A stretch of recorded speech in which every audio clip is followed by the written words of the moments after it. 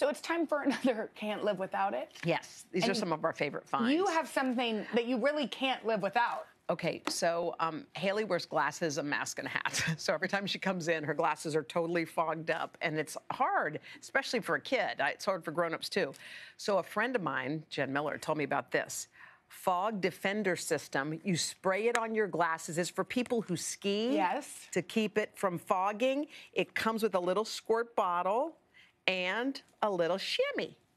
So you wipe it on your glasses, and they don't fog up. So do you do that to Haley before school? In the morning. Yeah, before she heads out. Spray it on, wipe it down, let it dry, and then do it every day. And does it last all day long? It lasts all day, yeah. It lasts all day. I mean, she's only inside. It's like when you go inside to outside or whatever. If some people run with masks or work out, try it. And it's a decent price. You can get it for $7 at your local pharmacy, or you can get it online. Fog Defender Spray by ZEISS. I love that. Good, right? I'm going to buy those and pass them out because you see people on the street with their glasses fogged and your heart's okay, what's yours? Mine are some soap balls because I feel like people are...